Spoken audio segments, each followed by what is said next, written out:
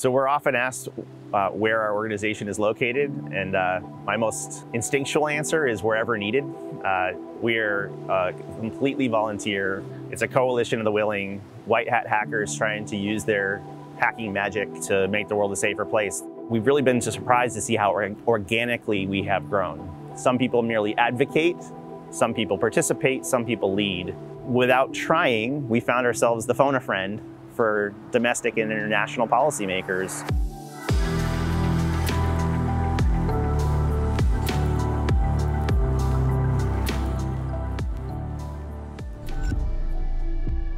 One thing we learned in our journey is that sometimes these innovations cause harm. Asbestos, for example, it was lightweight, fire retardant, could be accompanied in buildings or in wiring. I believe Underwriters Laboratories pushed it pretty hard as, a wonderful solution.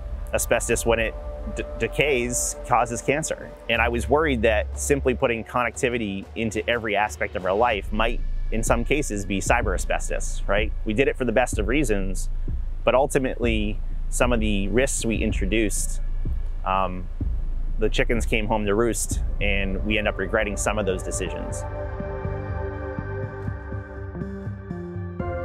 One of our early focus areas was automotive. Everyone either drives a car or rides in one at some point, and what we saw was cars were no longer just glass and steel, they were computers on wheels. So maybe you can hack the stereo over the Bluetooth, but that shouldn't be able to shut off the brakes, turn the steering wheel at high speed, or endanger the lives of the passengers. And right now, almost every car has zero segmentation and isolation between the infotainment system and the physical operations of the vehicle, increasingly controlled by powerful motors and software. So as cars became more connected, any crisis of confidence in the public to trust these connected vehicles could postpone the benefits of autonomous vehicles and semi-autonomous vehicles, which stand to save significant loss of life. 95% of fatalities or more are due to human error and human choice. So we want the promise of connected vehicles. We have to be diligent about the peril.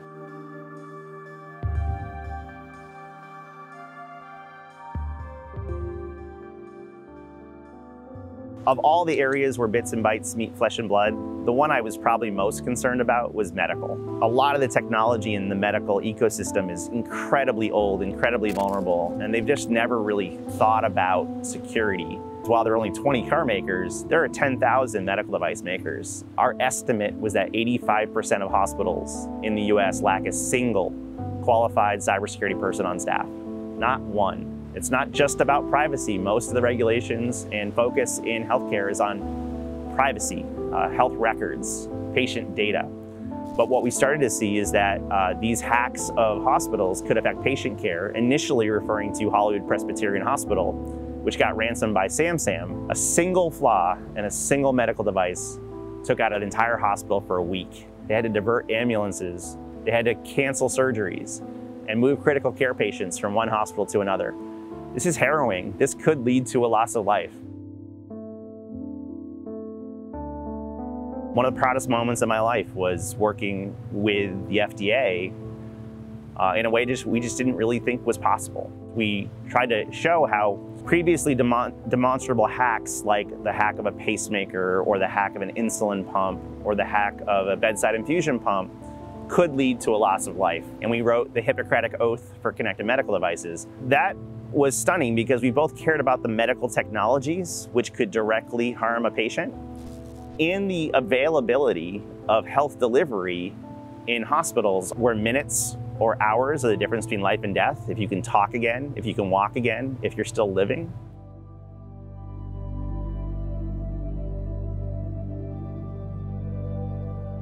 In the FDA terms, a recall can happen for a medical device, but you usually have to have proof of harm. That's the term of art, proof of harm, which means people have to have died, and you have to have evidence that they died because of hacking. A hacker named Billy Rios had found a bedside infusion pump flaw. They give you IV drips or drugs or things you need to be treated with. And he found that without authentication, he could empty a 3-hour dose in 30 seconds into a patient. And one afternoon, I got a call asking if I'd like to talk to Reuters. And I said, sure, why not? What are we talking about? They said, we're gonna do it. We're gonna do the first recall for safety communication. for purely cybersecurity reasons. We just did the first corrective action that's going to send a warning shot to all 10,000 medical device makers that you have to take cybersecurity seriously. We liken it to cyber hygiene. Just like you would scrub in before surgery, your technology should be free of risks and known defects and contagions that might affect patient care and patient outcomes. And that became kind of the proof point for other safety critical sectors to realize that they too had to step up to the plate and take similar bold actions. I think that was really the inflection point for the Cavalry.